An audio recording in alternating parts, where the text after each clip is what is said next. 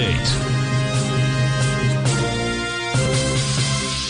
Okay, folks, Larry Pesavento with the mid-afternoon update, which stocks are basically mixed. The Dow's up a little bit, and then the S&P is down a little bit. NASDAQ is down. Russell is up a little bit. So it's a mixed bag of tricks here. We want to wish a wonderful happy birthday to Basil Chapman today on triskaidekaphobia, the fear of the number 13.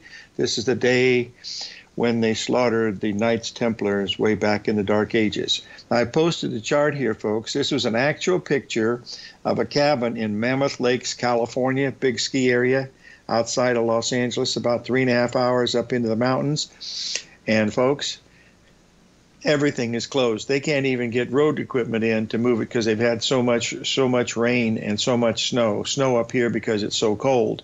An area of California that I'm familiar with, right outside of Santa Barbara, near where Michael Jackson's place was, received 19 inches of rain in a 5-day period this past week. 19 inches. That's a lot of rain.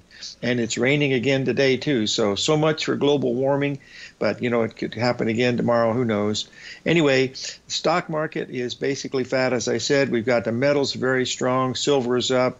Gold making new highs up at $19.20 per ounce.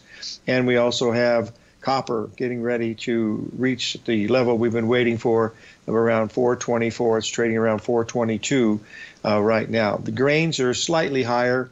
Corn up a penny or two. Beans are up about 15 cents. And wheat, of course, is still meandering to the downside. So we got a mixed bag across the board here. We got a holiday coming in, folks, on the Monday.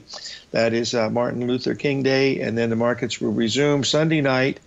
And then remember, the rest of the world does not recognize some of our holidays. So there will be trading Sunday night in Europe and Asia, which have been pretty strong along the way here, too. So big thing this week is the fact that we made that big 61% retracement up there at that 40-60 level in the S&P. And if, 40-21 level, we're trading about 20 handles under it right now. But with 2 hours to go, you could easily, 3 hours to go, we could easily get up there and take that out. So remember, folks, we got a holiday coming up. The odds of a market closing higher the day before a holiday are better than 7 out of 10. And right now, you could flip a coin. It could go either way. We'll be right back. Our guest is Peter Leides, Stock Market Cycles.